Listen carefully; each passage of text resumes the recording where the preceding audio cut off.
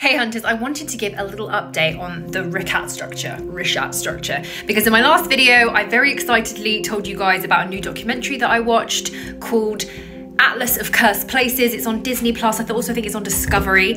Anyway, in the documentary, they talk about a recent LiDAR scan that has happened over the Eye of the Sahara, and they found hundreds, I quote, hundreds if not thousands of ancient structures. And they showed these images in the documentary while talking about that, which led me to believe that these were the scan results that they were talking about. But turns out, no, they're not, because quite a few of you have been commenting saying that you can find these on Google Images. So I don't know why the documentary didn't include the scan results, if that's what they're talking about, and why they didn't clarify that this was not the scan result. I feel duped, guys, I'm not gonna lie. If you had scan results that you could talk about openly in a documentary, why couldn't you show them?